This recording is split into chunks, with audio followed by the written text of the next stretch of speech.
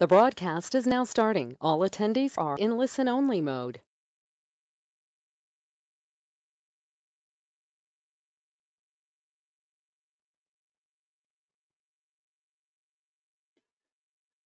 Good morning, good afternoon, everybody, and thank you for joining me on today's webinar. I'm Kevin Greenway, and I'll be presenting part 2 of our 3-part Tenzing Manager webinar series. And today we'll be covering best practices for remote management and configuration of Tenzing Thin and Zero clients.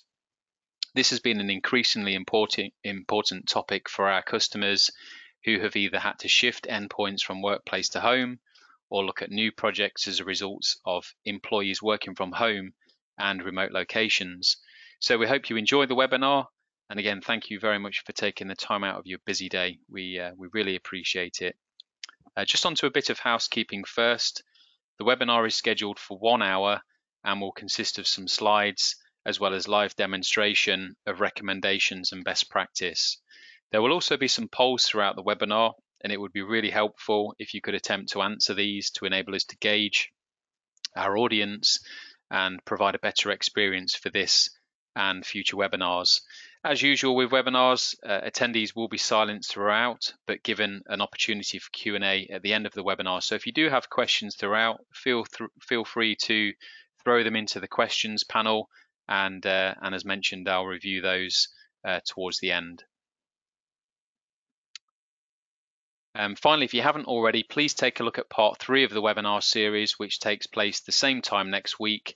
The third part will focus on best practice of endpoint management using the Tenzing Manager, and this will be presented by my colleague, co-worker, Ed Richardson, who's the head of technical services here at Tenzing.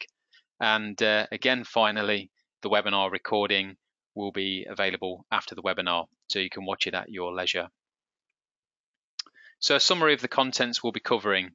Firstly, we'll cover a very quick overview of the Tenzing Manager and home in on the relevant server and agent components, which will be covered throughout. And importantly, we'll then cover the common installation scenarios, including on-premise cloud-based, single site and multi-site setup, as well as the all-important remote and home worker scenario. And since it's the most common deployment, we'll then provide an overview and demonstration of a multi-server setup, which caters for exactly that. So remote management of Tenzing endpoints and secure access for technicians and administrators to our HTML5 based web console. The final section before Q&A then focuses on securing access and connectivity.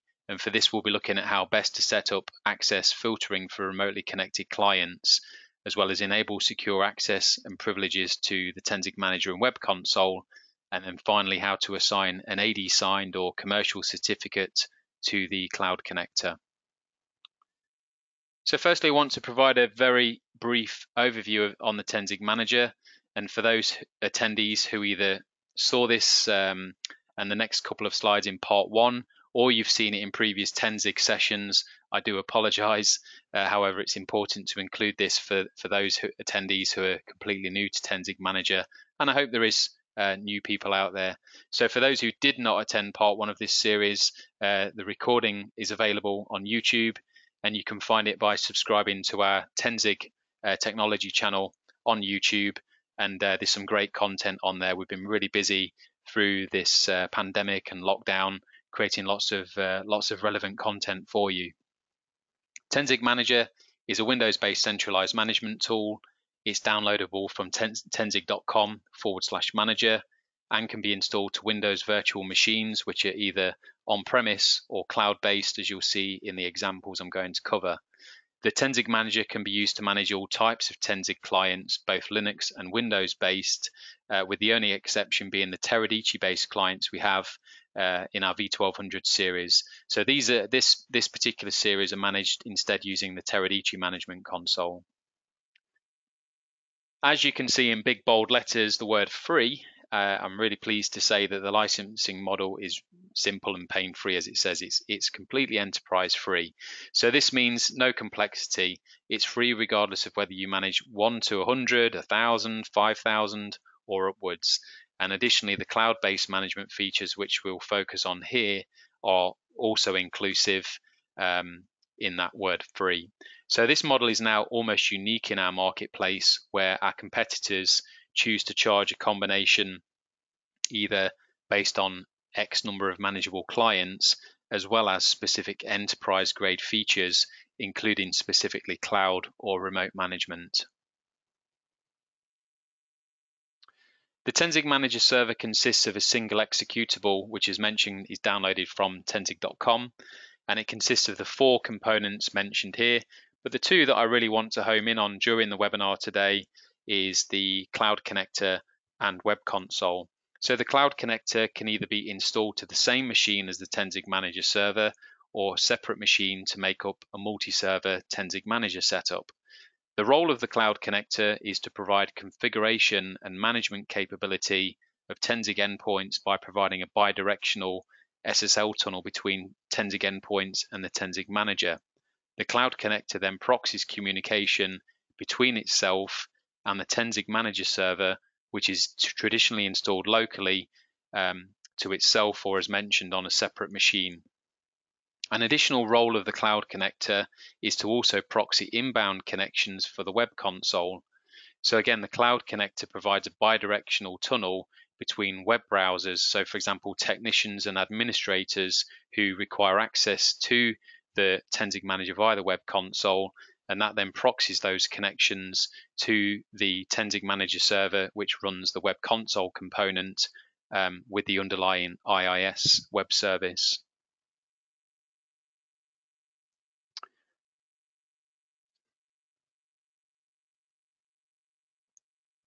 The Web Console is a component which offers HTML5 browser-based support for the Tenzing Manager.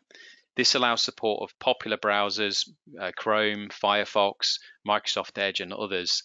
And as mentioned, this module requires IIS, which is checked and installed automatically during the install of that component within the Windows OS.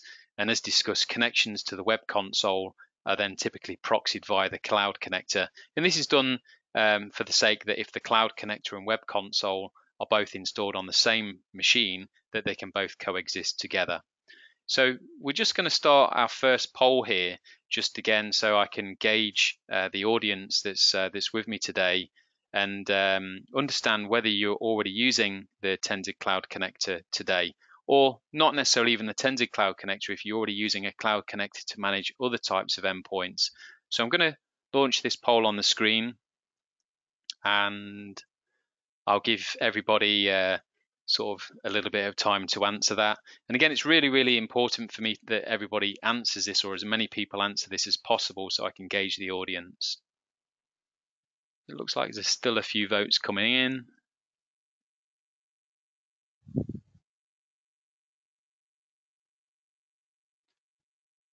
So we're up to about 73% of attendees have voted, so that's great. Thanks, guys.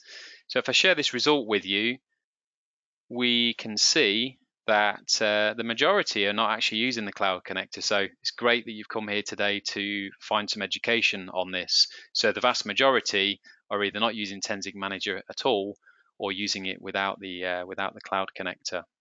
So let's press on. Okay, so we're now going to focus on the agent components, and this slide is really simple to explain. So the Cloud Agent, as you can probably appreciate, resides on both Tenzing Linux and more recently Windows clients, and is used to connect to the Cloud Connector either locally or remotely, and again, but establishes the bidirectional SSL tunnel. For Tenzing Linux clients which run on our NOS, PeakOS or repurposed firmware, the Cloud Agent is included natively in firmware and has been that way since it was introduced way back in 2016. For Tenzing Windows-based clients, this was very recently introduced, and this feature was effectively fast-tracked throughout the lockdown, where we saw the unprecedented demand for remote management. So it's included in our Tenzing LTS or Windows 10 LTSC29 images referenced here, and it's also available very shortly for download from tenzing.com. If you do require access to it as of now, please speak to Tenzing support, and I'll throw up the contact details at the end of the webinar. We're now going to focus on common installation scenarios, and again, the ones that we're going to specifically homing on for the demonstration are the multi-server and the remote home worker, with the fact that it's so relevant today. So this starts with the really most basic example architecture, where all of our resources are based in a singular on-premise location. So importantly, this includes our users or employees who log into the Tenzing endpoints, which then in turn connect to their resources. So whenever we're talking about resources, we're referring to VDI or EUC or server-based computing, and it's the likes of Citrix, VMware, WVD, amongst the other technologies that I've listed here. The Tenzing Manager is then installed to a singular host for providing configuration and management of Tenzing endpoints. Now, it's really important to note here, because this is often a question that we get asked in initial introductions to the Tenzing Manager. And so this is true of every example that we're going to see moving forwards, that there's no relationship between our users' resources. So again, the VDI or EUC or server-based computing resources and the Tenzing Manager. So for example, the Tenzing endpoints do not require the Tenzing Manager to be operational for users reaching their resources listed here, or vice versa. So they're all completely independent of each other. And additionally, once configured, the Tenzing endpoints retain their configuration locally in onboard flash. So they only communicate with the Tenzing Manager thereafter in terms of signaling to show when they're online or offline, if shadowing is required, if further configuration changes are applied, or if we reboot or power on or power off the endpoints either on demand or through scheduled tasks. In this slide, we can see a similar environment to the previous, with the change in the fact our resources, again, i.e. Citrix, VMware, etc., and potentially management may be cloud-based, or a combination of both on-premise and cloud. So the important point to note here is that for control of our endpoints, which are based on-premise, is that we will leverage the Cloud Connector component for providing the bidirectional SSL tunnel between the endpoints and the Tenzing Manager, the latter of which, as we've just described, is cloud-based. So again, this can either be installed onto a separate server or combined onto a singular server as mentioned. And again, just remember that the resources and the management planes are independent of one another. So that gives you the freedom to choose your own cloud platforms, different cloud platforms for each type of resource or management. So we'll now move on to different types of server deployments. And similar to the first slide, this is a very basic example where all of the components are installed to a single server. And this then allows me the opportunity to explain the discovery and registration process when using the Cloud Connector. And this same model then applies carrying through to somewhat to our remote workers. So the Tenzing endpoints boot, and after check-in, they have network connectivity. A DHCP request is sent. The DHCP server responds with the relevant IP configuration, as well as the DNS domain suffix and server addresses. And at that point, the Tenzing agent that runs on the Tenzing Linux and Windows-based endpoints then query the DNS server that's been published through the DHCP lease, and they then obtain the network address for the Tenzing Manager server. So we'll go into this later in terms of exactly what it is, but where that SRV record is created, the Tenzing endpoints then establish a connection or a registration request, in this case towards the Cloud Connector that sits down here, and the Cloud Connector then effectively proxies that into the Tenzing Manager server. So that's a very simple model of a single server deployment. And then we start to look at a multi-server deployment. So again, all of the endpoints and the servers, etc., still contained at the corporate office or the corporate network. But the difference here is that we're segregating those different roles onto different servers. So for example, based on security rules or load balancing and scalability. So for example, in this here, we have the server, which again is completely independent and also has the MySQL database server, the regular MMC console that can be installed onto, for example, Citrix farm or a VMware farm and act as a published application for your administrators and technicians, as well as workstations and laptops, and the web console component, which again provides users with tablets and laptops, basically any device with a browser, access into the web console. And then, as mentioned, the cloud connector. So it might be in this particular case that the cloud connector, we could have a combination, as we'll see in further examples, that we have a cloud connector both on the internal side of the network and a copy or an instance of the cloud connector in a DMZ where we want to manage our employees and users that are now based at home. So all of these configurations and settings are managed using the Tenzing Cloud Manager settings, as we'll cover when we get towards the demonstration, but all very simple stuff.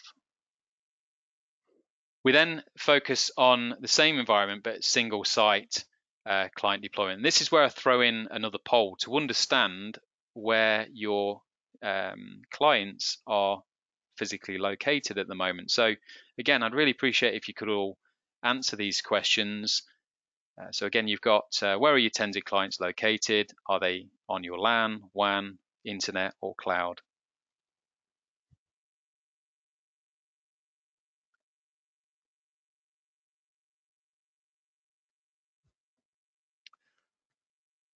So still got a good percentage of votes coming in. Thank you, everybody. So I'll close that poll now and share the results on screen. So for the most part, it looks like we are managing Tenzing clients within a LAN, but also quite a high percentage in WAN and internet cloud. So again, a good across the board result here. So really interesting to see. Thank you very much. So again, what we're going to focus on here is the Tenzing endpoints, how they reside relevant to the Tenzing manager. And again, this is just a simple topology where everything is within the same local corporate network. So again, remember that scenario of how the endpoints, the principle of how they discover and register towards the cloud connector. We then get to a multi-site client deployment. So this is probably a more traditional multi-site client deployment. And what I mean by that is the sites, the remote sites or the branch offices are connected, in this example, using something like hardware-based VPN or WAN infrastructure, or probably more recently, private cloud. So the cloud connector can be implemented in this scenario as the Tenzing manager without the cloud connector requires several TCP and UDP ports. So the cloud connector, again, benefits this type of environment with the fact that it consolidates everything down into that SSL tunnel, the bidirectional tunnel. So multi-site consoles, as we see in this example, can be installed to allow technicians at either location to provide the necessary support for devices which are local to them or remote to them, and perform those local and remote operations. And again, as we saw in the last slide, the web console is ultimately available as well. And this is where it probably gets more relevant to the demonstration that we're going to cover. So we're going to home in specifically now on internet-based endpoints, so without any corporate or WAN or VPN infrastructure. So the cloud connector in this scenario is typically installed in your DMZ to segregate your internal network. So where the Tenzing Manager server resides within the internal network, that's separated from external access within your DMZ for providing the remote connectivity of the endpoints here that are completely remote. So again, it's a branch office, but the difference here is that we are completely reliant on the internet in this particular location. So again, without the cloud connector to hand, that would be quite a complex setup, with the fact that we'd have to rely on traditional settings and rules like port forwarding and NAT translation, etc. So the cloud connector will serve the purpose of consolidating that and again tunneling all communication. And the difference in this next example is that our Tenzing Manager server is now installed to any one of those cloud services mentioned. So it's important to say that whilst we don't currently offer this as a as a cloud-based service, you can, of course, install the Tenzing Manager in the same way you would on premise. So you'd essentially pick a Windows-based virtual machine from your cloud provider, and then install the Tenzing Manager server components either on a single VM or multi-VM based on your requirements. So this type of environment would be preferred and tends to be used where all of the VDI and EUC strategy is cloud-based. So again, going back to that earlier example, this is where all of our resources are essentially cloud-based. So this type of scenario can also be utilized where there's no presence of any on-premise resources to host the Tenzing Manager server components.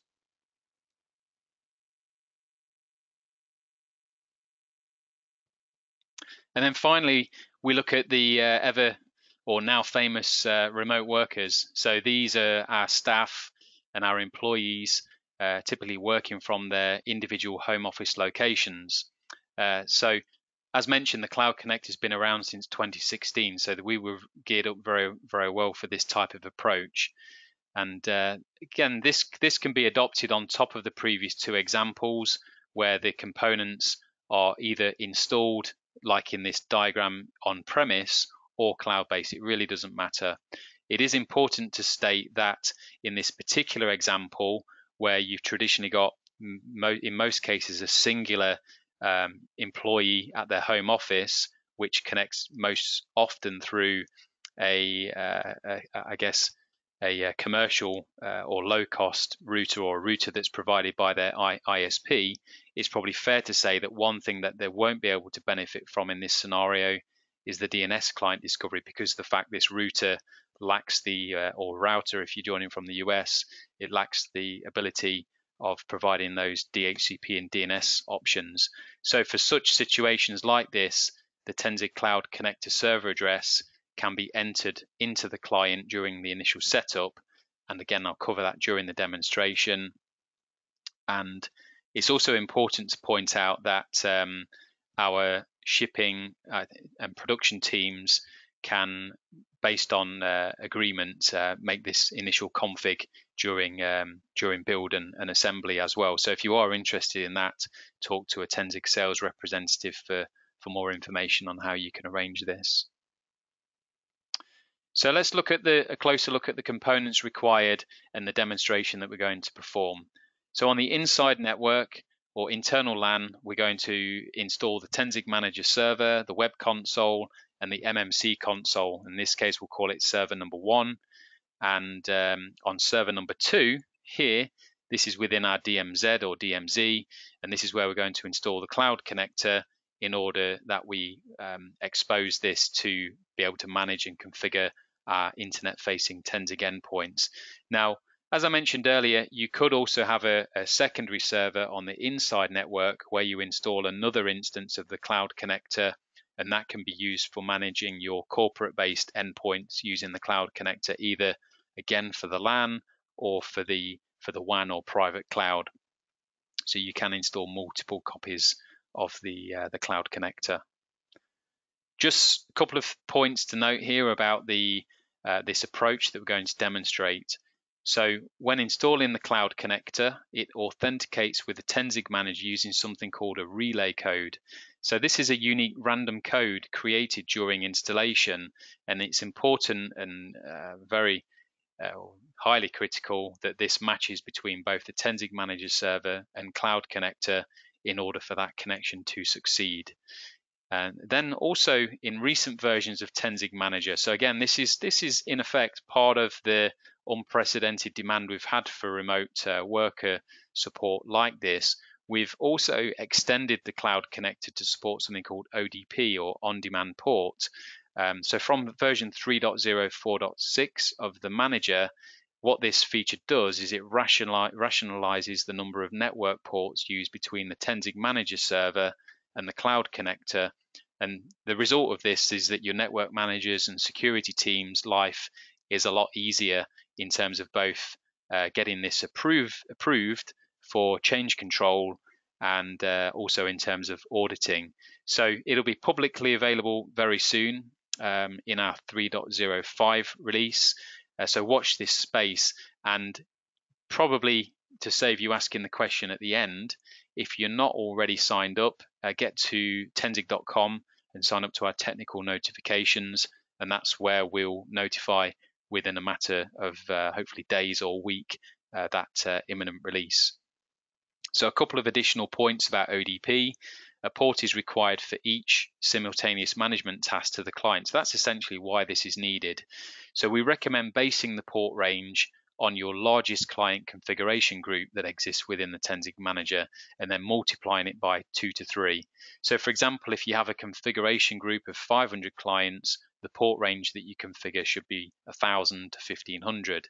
And we'll cover those ports on the next slide, and you'll see how to configure those during the demonstration. And then finally, we also recommend disabling TLS 1 and 1.1 unless you're specifically using our very early legacy firmware, the Linux V8 or V9. And again, I'll cover that during the demonstration. So in relation to the ports used between the Tenzig Manager, which again resides in the inside network here, and the Cloud Connector, which resides in the DMZ, let's cover that now. So inbound, so from the DMZ to the inside network, there's essentially 3 TCP ports that we need to open. So we've got TCP 50,000, and that's the default port that we need to open up to point towards the component that runs the Tenzig Web Console. So again, if you are permitting the Web Console, that's the port. 8001 is required for firmware updates. So again, that's ever important if you want to update your remote endpoints. And TCP 52500 is probably the most critical of the 3.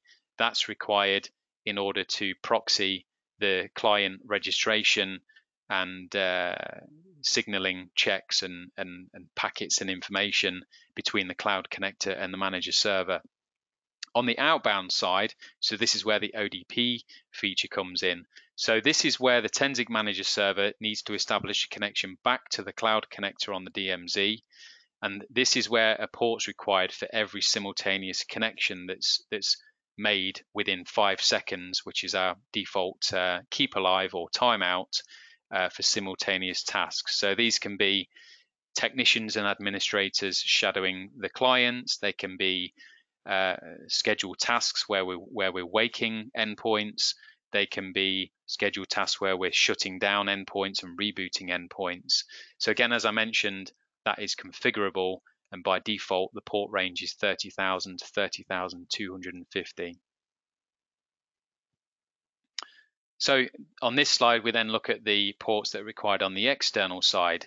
So this is again where we're exposing completely to the outside so that we can manage the Tenzig endpoints for our employees that are working from home. So put very simply, it's TCP 443, and that again goes inbound to the DMZ, or again, if you're cloud-based, then it's 443 to your cloud platform.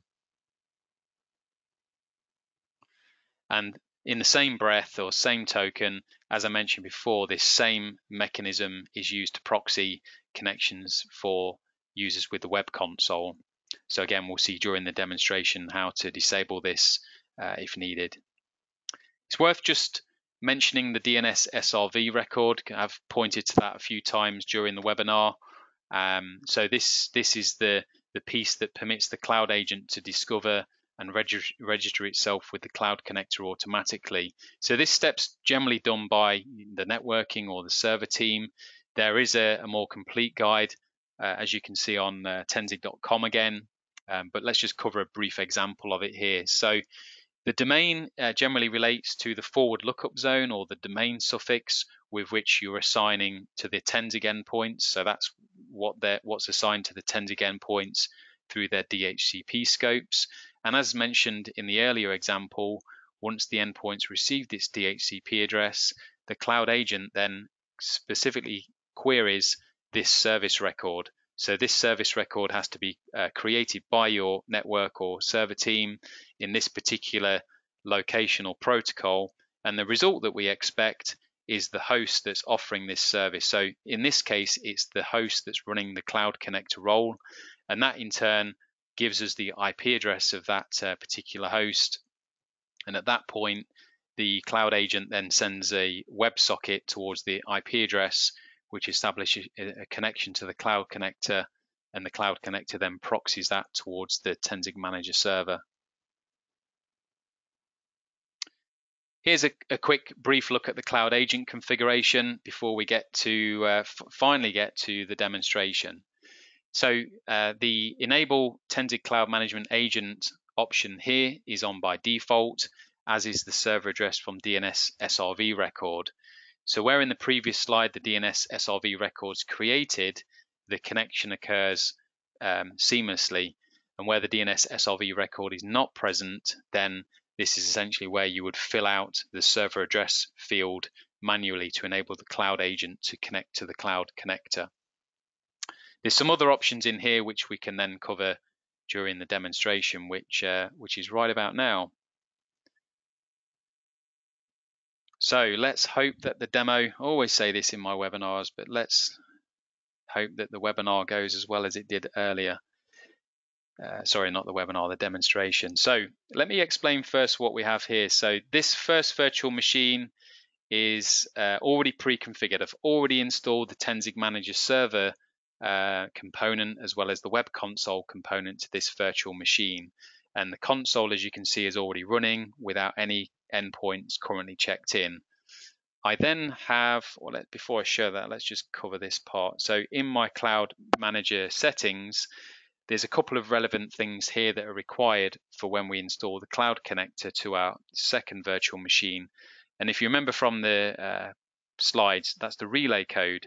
So the relay code is here, and I need to copy that in order to point that into the cloud connector. In addition, the web console, which I've also, as mentioned, got running on here, is also, as we saw in the slide, running on port 50,000. So again, during the cloud connector installation, we'll have to point it towards that, assuming we want to leverage that particular feature. So they're the Cloud Manager settings. Before we go into the install the cloud connector, let me just also bring this into view. So I've also got a virtual machine running our Linux NOS VMware platform where we can demonstrate the connection. Like everybody else, I'm here working from home in a sweaty English home office on a hot, humid day. So the third and final virtual machine is my VM called KGDMZ MGR. So this is where I'm going to install the cloud connector and then point it towards that manager server that we were just connected to just before. I'll just enter the password. It will extract the files required for the installation.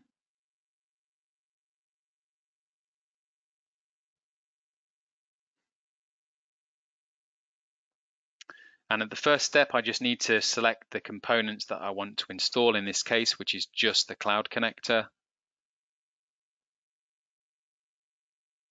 And at the next step, we're going to configure the relevant steps in order to connect the cloud connector in its components towards the Tenzing Manager server. So first step is the port. So port 443, as we said, that's configurable.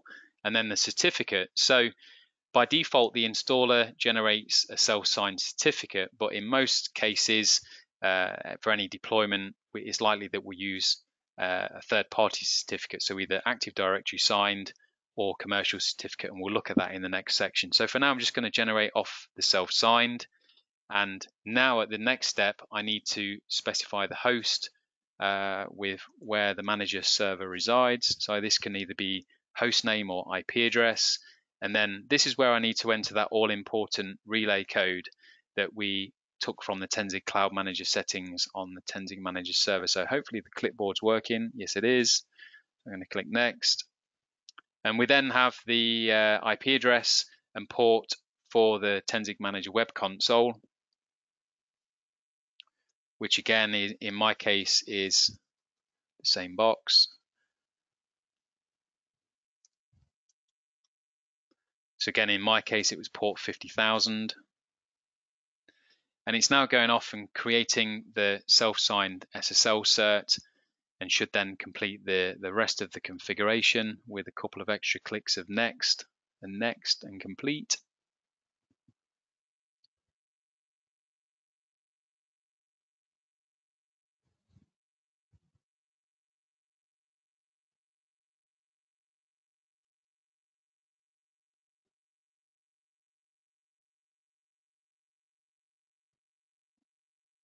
Okay, so that's completed. We click finish and we should be good to go, but let's just review in the Windows services. So there's our Cloud Connector service, and as we can see, it's running. Now, before we sort of step away and test this, let's just go into our Cloud Manager settings. So here is where we can disable TLS 1 and 1.1. So again, you only need those for those legacy Linux clients, the version 8s and the version 9s. Here's the summary of the web console connection that we entered during the installation. And here, as mentioned, so if you want to disable the ability of administrators and technicians connecting to the web console through the Cloud Connector externally, you can disable that here. I'm going to leave it on for now because it's an important feature we want to demonstrate. And under Manager, again, that's the summary of the Cloud Connector connecting to the Manager server. And then under Advanced is where we can turn on the ODP. So I'm just going to leave it as default and again apply that and click OK. And it now requires me to restart the Cloud Connector, which I'm going to click yes to. And hopefully at this point we should be good to go. So we bring the Tenzing Manager server back into view, and then we bring our test endpoint into view. And if I go into Cloud Manager, so again, I'm not using the server address from DNS SRV in this example, so I'm just going to manually specify the host name. That's should have been accept. It's accept by default. We need to set it to that with the fact we're using the self-signed cert. If we test that connection,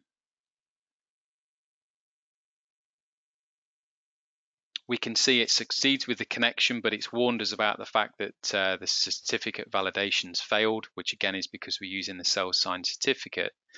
If I then click apply, we should see that service status change to connected, which is great. We'll click OK. And then when we come back to the Tenzing Manager console, we can see that that client has checked in. And if we try to shadow that particular endpoint, we can see that it's established a connection on port 30,000. So again, that's leveraging the ODP that we mentioned through the previous slides. So that's good. So we've got end-to-end connectivity, and we are good to continue. Now, what I'm going to do here is just retrieve the configuration, which you can see is running.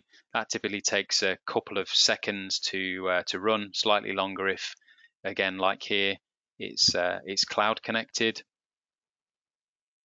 So we'll let that run, and when we come back, it'll have succeeded.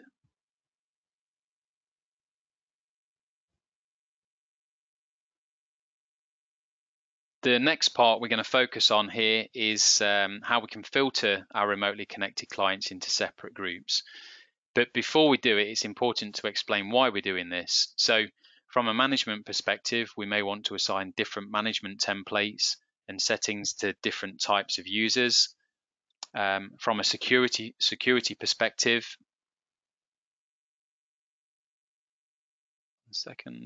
From a security perspective, we want to ensure that where we are applying configuration, that it's to specific clients which match our access controlled filters. And finally, based on location, if clients are connecting from a specific geographical location, they may want to filter under a group which is administered by a local team and or receive settings specific to their location, such as time, date, and language settings. So the two examples we'll be looking at during the demonstrations are MAC and Cloud Agent Registration Code filtering. We've then got the Tenzing Manager role administration. So this allows us to set specific roles and privileges for users who require access to the Tenzing Manager server via either console. So again, to summarize, this is the technicians and administrators who are responsible for the Tenzing endpoint management. So this tool is integrated with Active Directory, and that allows you to assign roles based on AD users and groups which have specific privileges as they sign in to either console. And again, we'll cover that during the demonstration in a moment. And then finally, the ever important certificates. Sure, like me, you guys probably hate certificates or love to hate them. So as we mentioned, it is possible to assign both Active Directory and commercial certificates. And as we saw, we by default generate a self-signed certificate. So a couple of things just to consider for both types of the recommended approach. So first off, with commercial certificates, whilst they carry a cost, they have the benefit that the majority of root and intermediary certificates are already present in the Tenzing Linux and Windows-based endpoint. So ultimately, if you use a commercial certificate, it requires less configuration and administration, and as a result is ultimately more seamless. Active Directory certificates, on the other hand, carry zero cost, but they require input of the AD root and intermediary certificates to the Linux endpoints and also Windows endpoints unless the clients join to the same AD domain which sign the server certificate. So during the demonstration, I'll cover how to assign an AD signed server certificate, which should give you enough of a grasp to essentially assign both types of certificate in your real life environments. So that brings us to the second and final demo.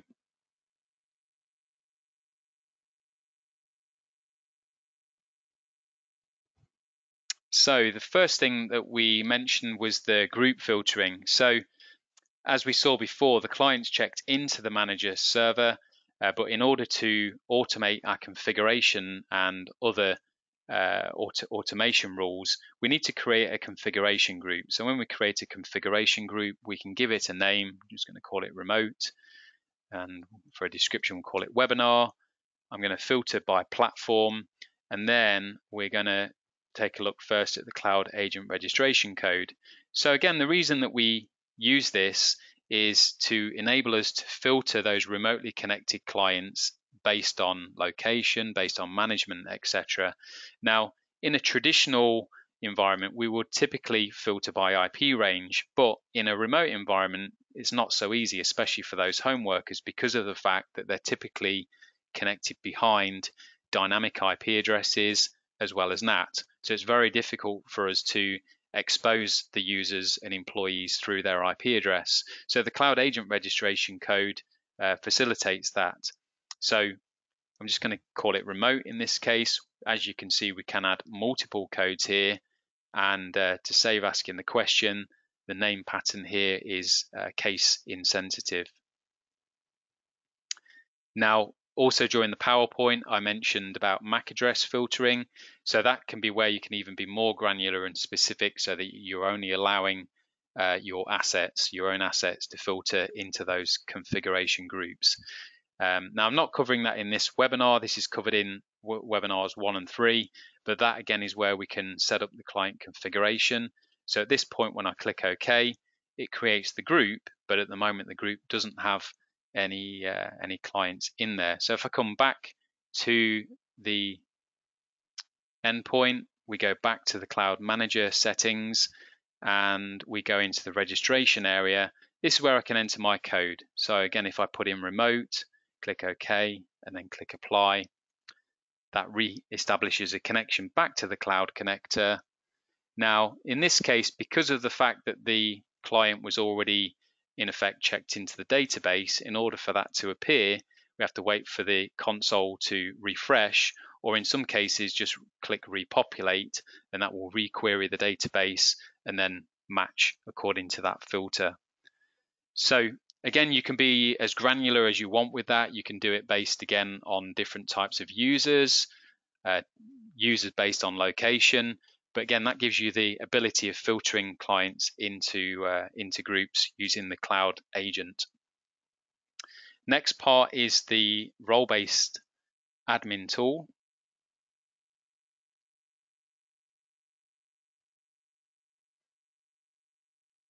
So this admin tool is included on the VM running the Tenzing Manager server component, and it's very simple to use. Essentially, there's roles. So roles are in effect joined to the local security groups and also the ability, as I mentioned, of AD users and groups as well. So by default, we take the built-in local administrators group, and any user that's a member of that administrators group, as we can see, our domain admins and specific domain users are in effect have complete control over the Tenzing Manager console.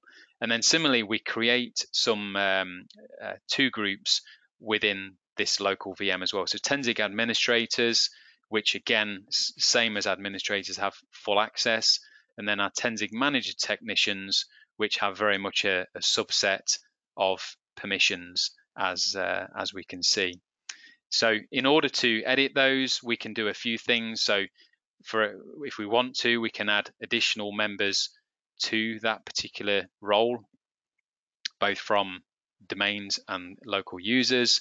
We can also add additional roles in here. So this is what we see most frequently. So again, you could search, for example, for your domain admins, and you can put domain admins into their own specific role, and again, go away and set specific privileges based on those specific roles. So really it is that straightforward. Whenever you make a change in here, you're required to save that configuration, and to make it effective for the users have to sign in and sign out of the console for that to be effective. So the third and final part is the SSL certificates. Again, running probably a little bit short on time here, so I'll have to glide through this. So again, back to the VM that's running the Cloud Connector role. What I'm going to do is to open the certificate snap-in. Now, I'm going to glide through this, but there is a complete end-to-end guide that we have available to walk your certificate team or your network team or whoever it is who's responsible for your certificates to walk through this. So under personal certificates, we can see any existing certificates that have been generated for this particular server. And the one that's in here currently is our self-signed certificate. So I'm just going to go through and request a new certificate from my AD.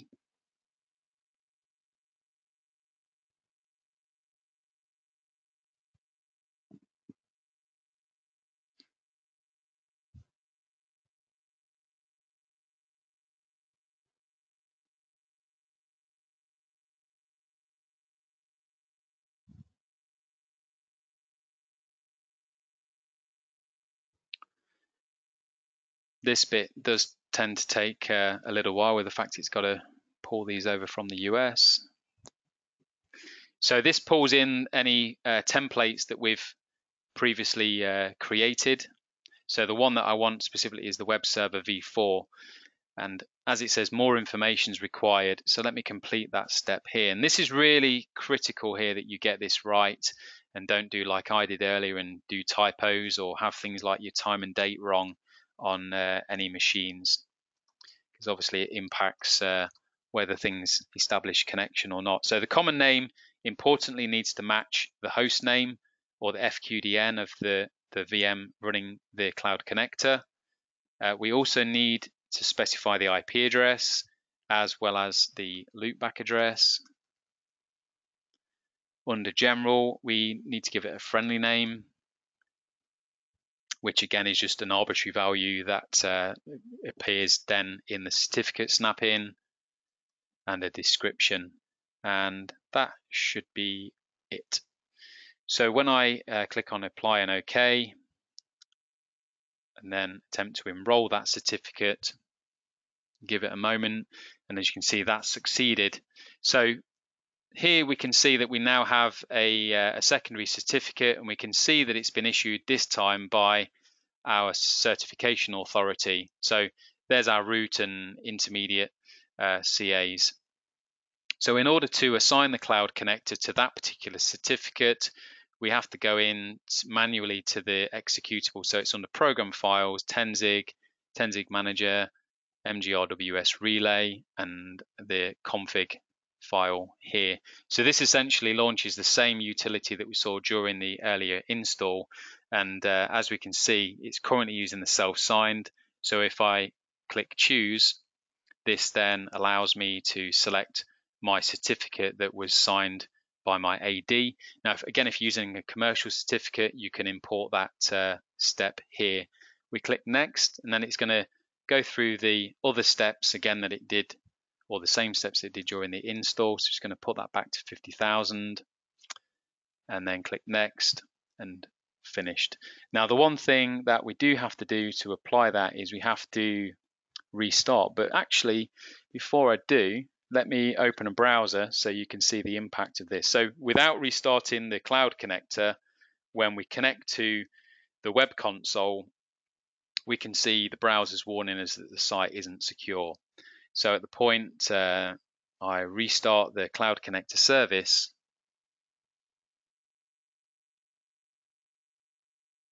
and then go back to the manager server and open the browser and reconnect, fingers crossed, we can see now that it's connected and the connection's authenticated using that certificate.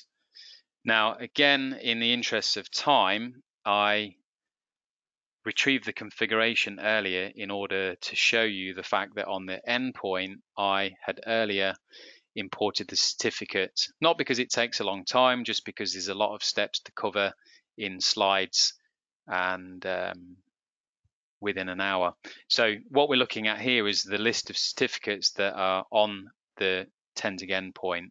So there's our intermediate certificate, and there's the root. So I copied those down earlier, so fingers crossed that should now authenticate that connection on the Tenzig endpoint as well. Just to give you a quick demo of that as well, however, again, if we go back to edit, we go into certificates here, you can see we can import the certificates. So recommended is base 64, so ASCII based certificate files, but we do conversion of these different types of certificates as well. And again, not covered in this webinar, but in parts 1 and 3, you should get the grasp of how you then generate a template where this can then be shared to multiple endpoints in succession.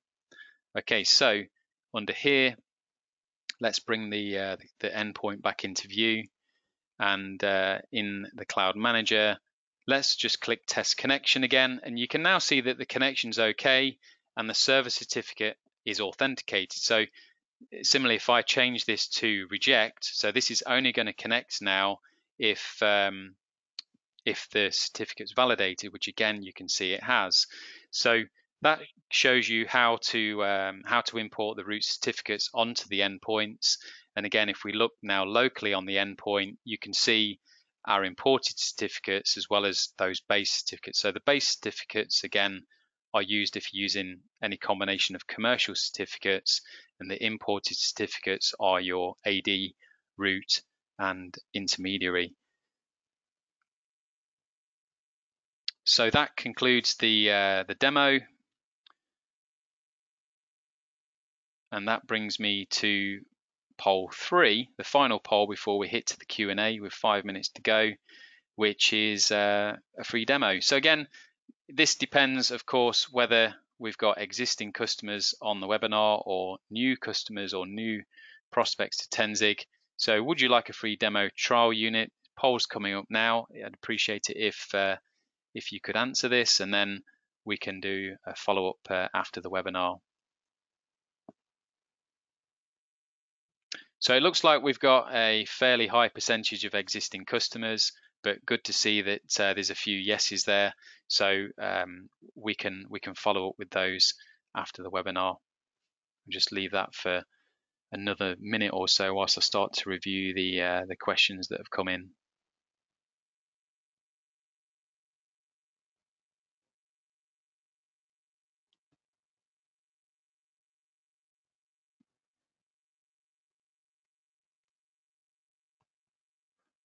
Okay, let me close that poll and I'll do my best to work through the questions that have come in. So the first one is, how does Windows imaging work in a WAN scenario? That's a very good question. So in a WAN scenario, i.e. where you have access to some sort of PXE server, that is possible. What isn't possible are users, it isn't possible, for example, to redeploy an entire Windows image to a user that's based at home effectively. However, in a WAN scenario, let's say that you've got a branch office, you could in effect PXE boot that particular unit and restore an image from a file server or some sort of SMB share that is local to those endpoints at those branch offices. And as mentioned, there are probably one or two limitations of the cloud connector, and effectively PXE is one of them and Wake on LAN is another. Next question is, does the cloud connector in the DMZ need to be a member of Active Directory? The answer to that question is no. However, as you probably saw, it might make things a little bit more complex when you're creating the AD certificates, etc. But the pure cloud connector service is completely independent. Where are the debug logs held? So the debug logs, let me just show you. The debug logs are generally available through the syslog viewer. So by default, they're in a mode called info, but you can, so there's very basic information in here by default, but you can turn that into verbose by going to something like the Cloud Manager settings and setting that into debug on both the Cloud Connector and the Manager service. Again, you turn it to debug. That does require a stop and start of the services, but that's where you'll find the logs, and that gives you information pertaining to things like whether the Cloud Connector is connected, also WebSocket requests, etc. Another question, when putting the Cloud Connector on a different machine, do you also need to run another MySQL instance on that server? That's another good question. You don't necessarily need that. The reason it does that is for a component called the certificate manager, which is used for our repurposing firmware where the licenses and certificates are based. So it does that by default, but it doesn't. The MySQL database server, in terms of storing configuration of the endpoints and information about the assets, that's generally contained on the Tenzing Manager server. Another question, would you recommend moving to Cloud Connector for management of both internal and external clients? For sure, as we said, at external clients. Internal clients, the benefit of doing it for internal clients is the fact that it consolidates all of the ports between the endpoints and the manager server into one, as opposed to several. There's no real stipulation that you have to do that, other than, again, if you've got things like firewalls internally, it probably makes those rules easier in the fact that you're opening one as opposed to multiple. Another one is, can you manage V1200 clients with this? Unfortunately, the answer to that is no. So the V1200 series are Teradici based clients, so they are managed using the Teradici Enterprise Console. But again, our sales team can provide information on that particular management tool, and that does provide a similar set of features. Another question, we're interested in configuring the Cloud Connector to support home users. So hopefully the webinar has helped with that. And if you require further assistance on that, then feel free to reach out to the support team and our pre-sales team, who again can give you one-on-one help. And I think just in the nick of time, that concludes all of the questions. So let me just leave it with the contact details. So You can contact both support or sales here. So if you're contacting sales, it's sales@tenzing.com for the Americas, or sales@tenzing.eu for EMEA. And those same numbers ultimately can get you through to sales as well. So I hope everybody enjoyed the webinar. Again, thank you very much for your time, really appreciated. And again, please join my colleague, co-worker Ed Richardson, where he'll be going through the endpoint management at the same time next week. So thanks again, and see you again soon.